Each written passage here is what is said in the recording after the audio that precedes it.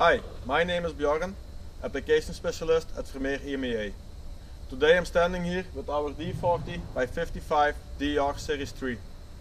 I'm going to show you today some basic instructions how to activate the inner rotation on the dual rod and how to switch from dual rod to single rod. Let's go. I'm going to show you now how to start the inner rotation on the D40x55 dual rod Series 3.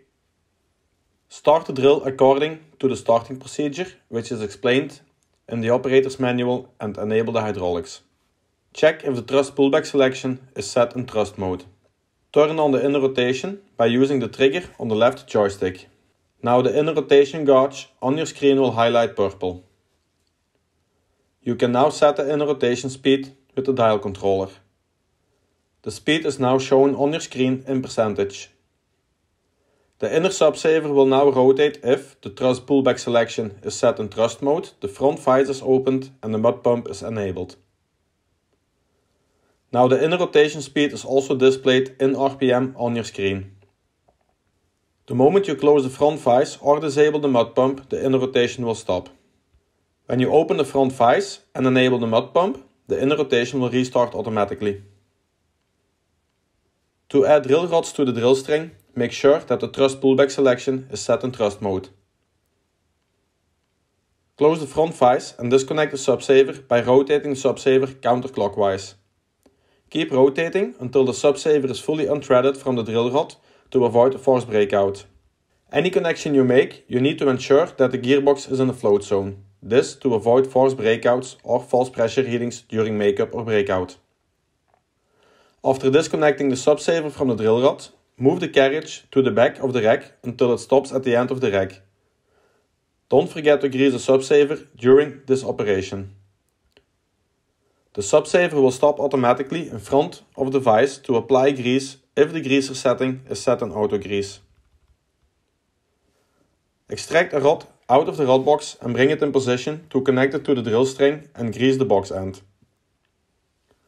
Start rotating the subsaver clockwise around 20 RPM and slowly move forward the carriage to connect the subsaver with the outer rod. Start rotating the subsaver clockwise around 20 RPM and slowly move forward the carriage to connect the subsaver with the outer rod. When the rod is connected to the subsaver, you can move the rod forward to connect with the drill string. There is an automatic stop point so that you will not damage the thread when moving forward during the makeup of the subsaver and the drill rod. At this point you can remove your rod loader arms from the drill rod. Bring the thrust pullback joystick to neutral and start moving the carriage forward again.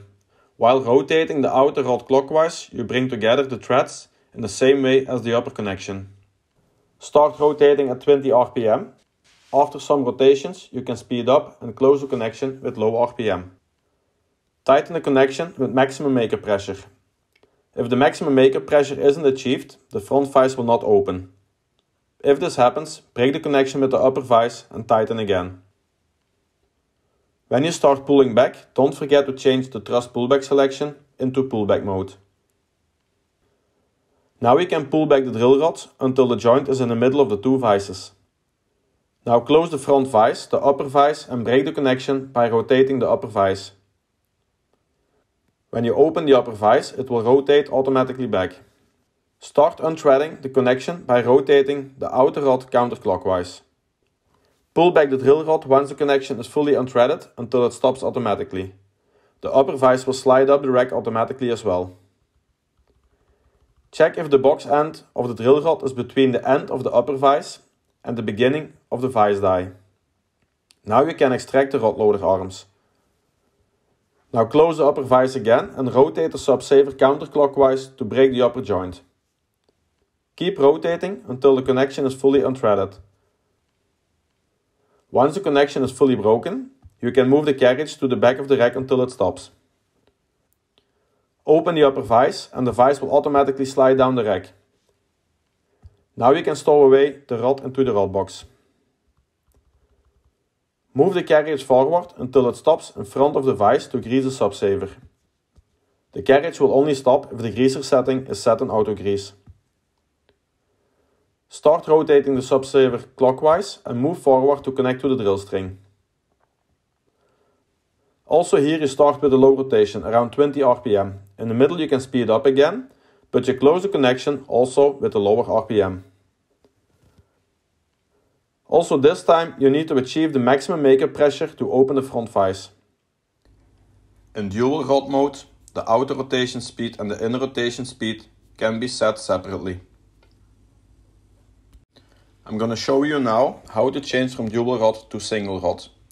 Open the menu, go to drill setup, go to the gearbox tab, and here you will see the tab dirt mode.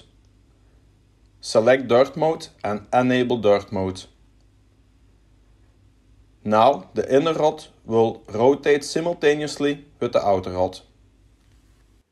Read the operator's manual, maintenance manual and our service manual for further instructions and safety instructions.